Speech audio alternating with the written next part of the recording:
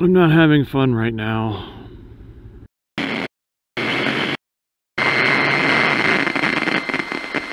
Morning, folks. Welcome back to the channel. It is 5 a.m. and we are on our way to work.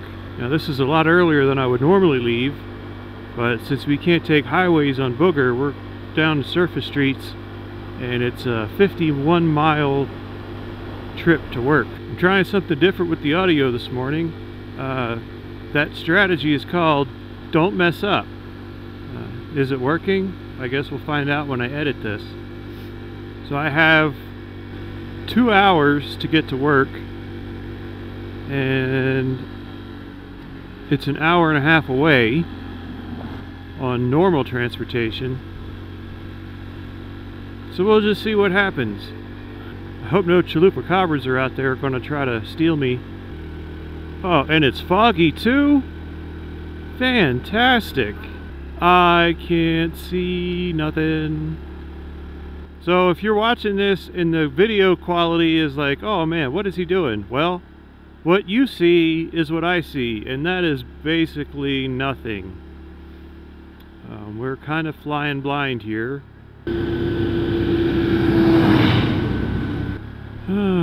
Okay, well, we'll just go slow-ish and see how we do. Everything's getting wet because of the fog. Maybe I need to put some fog lights on this. I was not expecting this fog today. Now, I know there's a road here somewhere. The high beam doesn't really do anything in the fog, which I already knew, but I'm just trying whatever I can. I thought I was going to be slow coming back up the hill, but we seem to be at a snail's pace going down.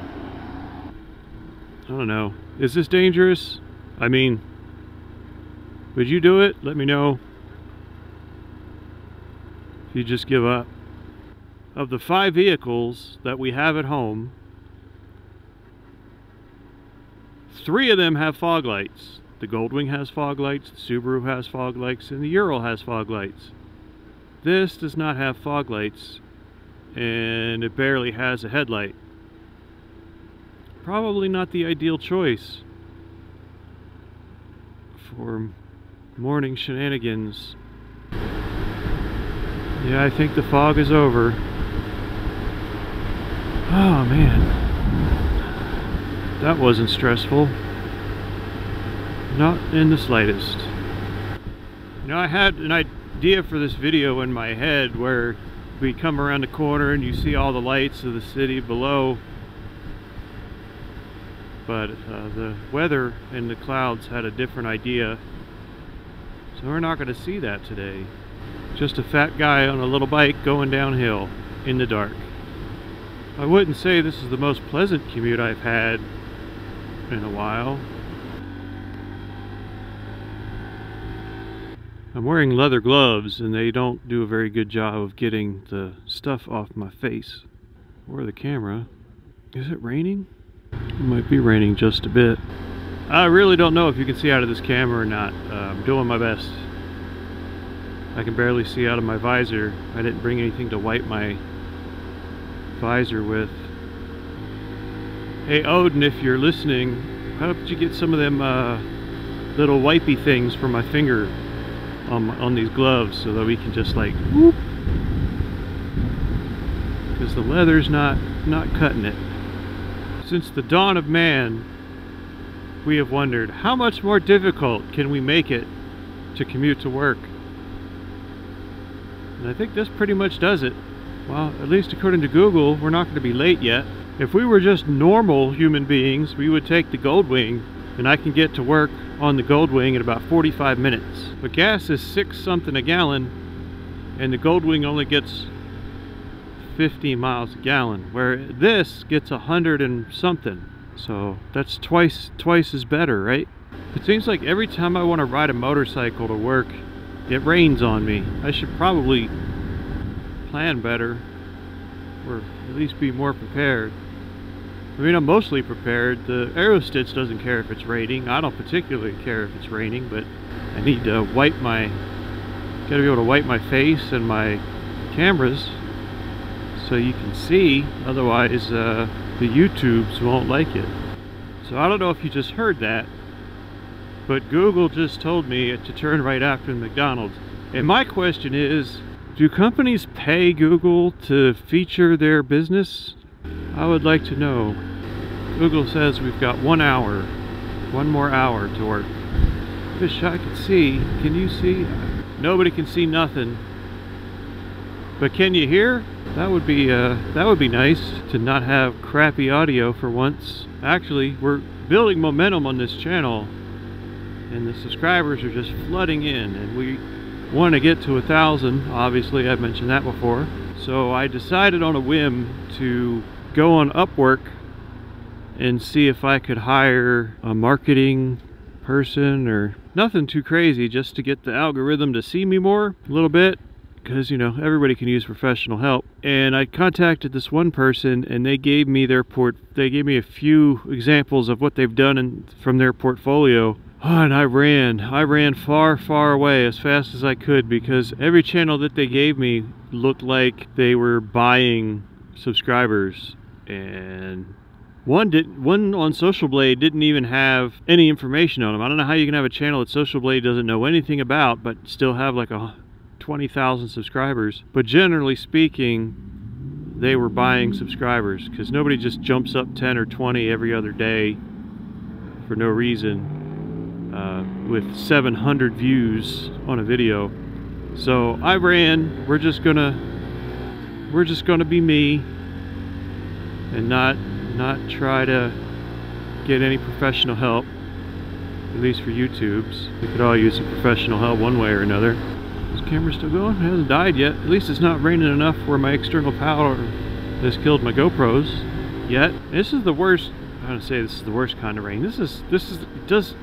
I don't go fast enough for it to come off my visor, so I can't see. I can't put my visor up because then my face is just gonna get wet.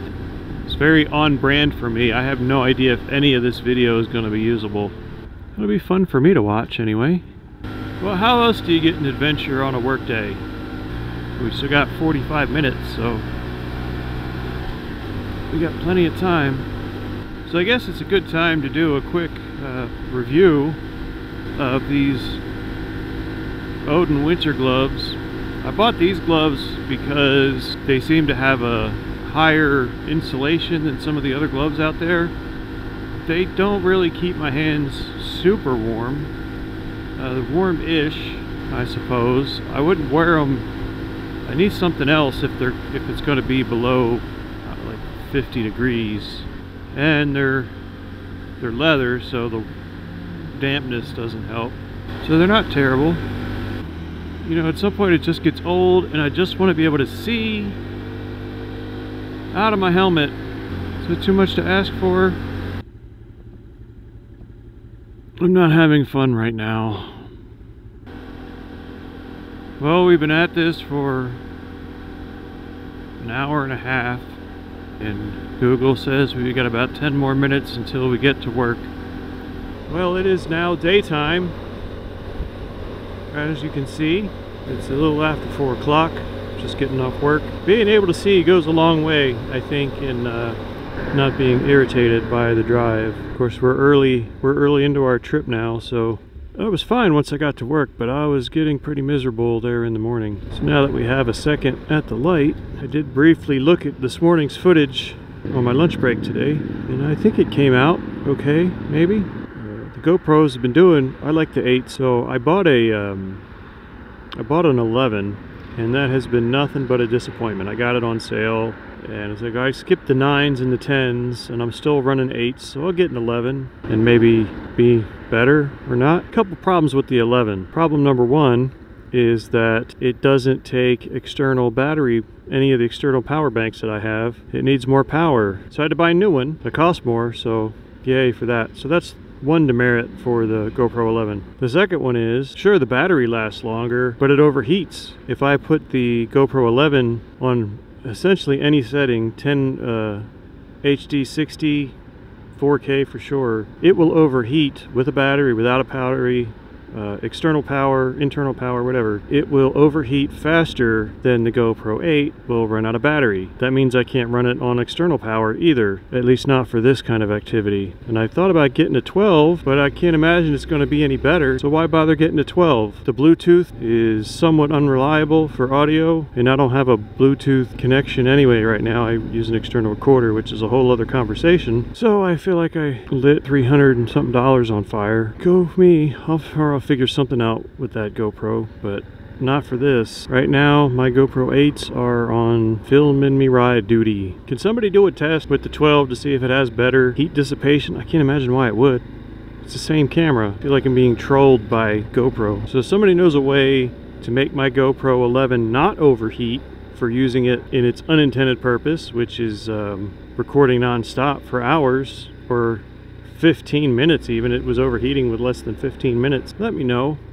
Let me know what I'm doing wrong. I mean, there's plenty of things that I'm doing wrong all over the place. Feel free to share your thoughts down below. Now coming home, if I'm taking the car, it's about the same amount of time taking surface streets because the interstate is pretty backed up. If I take the Goldwing home, I can get home in an hour maybe. And normally it has been like 110 degrees and it's pretty toasty, so you want to go faster than 0 miles an hour. I don't think I've ever had a Rally's, and I don't think I'm going to that one because it looks a little sad. And now we're just going without a GPS, riding our motorcycles the way the Pilgrims did on their way back from Fraggle Rock. I mean, you just go straight until you hit the road you got to turn on. That's pretty much every direction ever. So that's what we'll do. I got super dirty this morning. You probably can't see too much of it on my onesie, but it's I got pretty filthy. I got filthy, camera got filthy, phone got filthy, everything got filthy. But nothing stopped working. Historic Route 66. Also known as just another street. We are re-entering San Bernardino County. Goodbye, Los Angeles County. I'll see you next week. Okay, so the GoPro 11 is a major disappointment, but what isn't a disappointment is the Lumix camera that I bought, the S5 IIX. I got rid of my Fuji X-T2, which is, I don't know, several years old. I think that's the X-T5 now, so what is that, 4 years, 5 years old? And that was an APS-C camera and primarily focused on photography, which I have not been using it for the longest time. And we needed a video-centric camera, or a more video-centric camera, for the tubes. The S5 IIX, aside from the 900-page user manual, we waved to our biker friend. Hello, biker friend. I got a nod. Good enough. So the S5 IIX I've been really happy with it. The live stream that I did when I ate the chip, which I still don't know what to do with the rest of those chips, but I'm going to do something with them. But that live stream, I streamed directly from the camera to the internet with no wires or anything, which is convenient and good for lazy people like me who don't want to do multiple things. So the S5 IIX, thumbs up.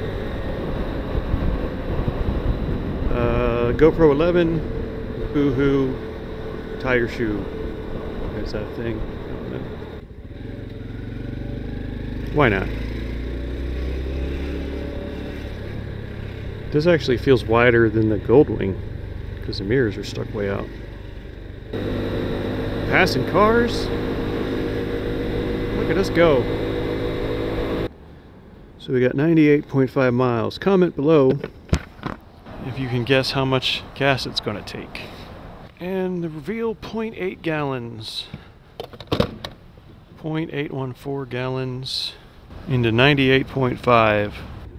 I don't know, so what, we got another hour and change. Isn't Route 66 wonderful?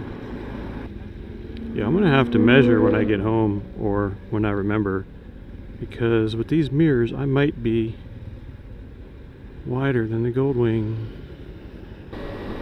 I went on Odin's website and they don't seem to be selling these gloves anymore. These Toofy gloves. Or at least they're not available for purchase right now. They don't show sold out. They just don't have them. I like these gloves and you can't buy them now. So maybe I'll put them on eBay for $1 million. Main Street, USA. Maybe that can be our thumbnail. Probably not. Can I scooch in here, folks? Can I do a little scooching? Just a little bit. Oh, there's a real motorcycle behind me.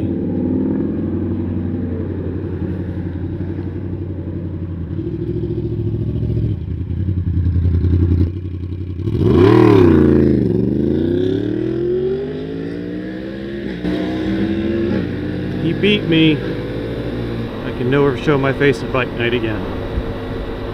Of course, I've never been to a bike night, so let the record show that I have passed people. Those people just had to be not moving. I could have beat that MT-10 if I went full tuck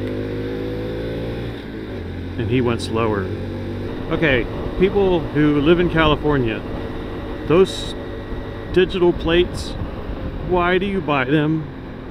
Aren't they like $45 a month? What could you possibly get for your $45 a month value? Just give me the $45. That seems like a better option. It's better for me. For you non-Californians, you can buy, I don't know if you can buy them in other states, but you can buy these digital plates that have to be wired in or on battery or something and surrounded by off-roady boys. There it is. See that plate right there? That plate is digital and I think it's $45 a month, and that is outrageous. I already have to pay what, $300 or $400 to re-register my car every year. I don't want to have to pay $45 a month just to have a plate on it. Tell me why I'm wrong. I gotta be missing something. I don't know how I'm going to do 100 or 1,000 miles on this. Social Blade says we're going to hit 1,000 in the middle of December, which creates its own logistical issues. I had considered doing it ahead of time and then not releasing the video until we hit 1,000 subscribers, but I think I'm going to do it by waiting until we do 1,000, and then whenever we do the 1,000, I will just jump on the bike and ride within like a week or two. I also don't know if I'm going to go 1,000 miles in one direction or if I'm going to do 500 miles, turn around and come back. But we still got a ways to go, so I got time to figure it out. I'm getting the extended tour of Route 66 all the way through part of San Bernardino and Los Angeles County. Tell your friends how exciting it is. There's another cop. I'm going to do the head thing, but just wave to the cop. Hi, Mr. Cop. It's not a very manly wave, but we don't worry about masculinity on this channel. So I think we've established, at least in this video, we've answered a question that nobody asked. Can you commute to work a considerable distance on this? And I would say, yeah, particularly if that commute is downhill. We've been mostly flat since, but the uphill is going to be a separate challenge that we're going to have to address. But we're going to confidently say, yes, you can commute. And we're going to pretend like we don't have to go back up the hill. I'm told that you don't want to stay at the wigwam for reasons. I won't get into those reasons. But don't say I didn't warn you. You think I could go to a biker bar on this? I'm sure I could. We are now off Route 66. I know. Sorry to say it. Everybody's always, it's a conspiracy to kill my speeds. That's what it is, actually. It's a conspiracy. Well, now that we are at our first turn in, I don't know, 30 or 40 miles at this point, I think it's a good time to end this video. Subscribe if you have any interest in seeing this kind of stuff. And even if you don't, do it anyway. And I think it's a good time to unveil our new slogan that I've been saying for years, but we're actually going to use it on the channel. It's not always fun, but it's always an adventure. Here comes the mountain. I'll see you next time.